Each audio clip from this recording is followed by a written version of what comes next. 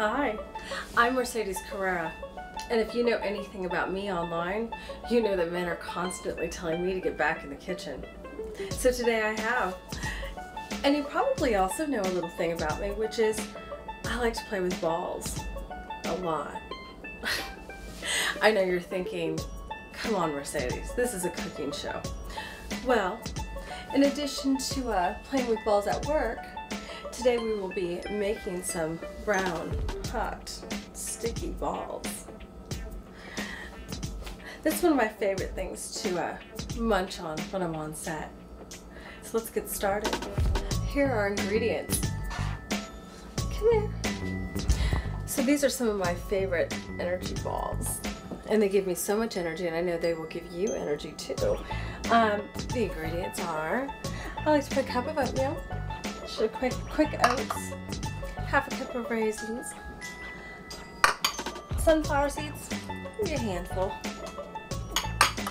cinnamon and nutmeg to taste. I like about a teaspoon of cinnamon, and about a quarter cup of honey, maybe a little less, and about a half cup of peanut butter. And this is where it gets really fun. We're gonna mix all of this together, and then we're gonna use our hands and we're gonna play with those nice brown balls. I like to start with mixing my wet ingredients first, although usually I like to wait till the end for that.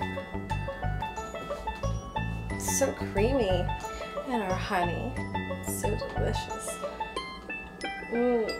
That's looking delicious. I like to sprinkle in my seasonings. And then we're gonna put our sunflower seeds and our oatmeal. Never let an opportunity go by where you can touch balls and you don't do it.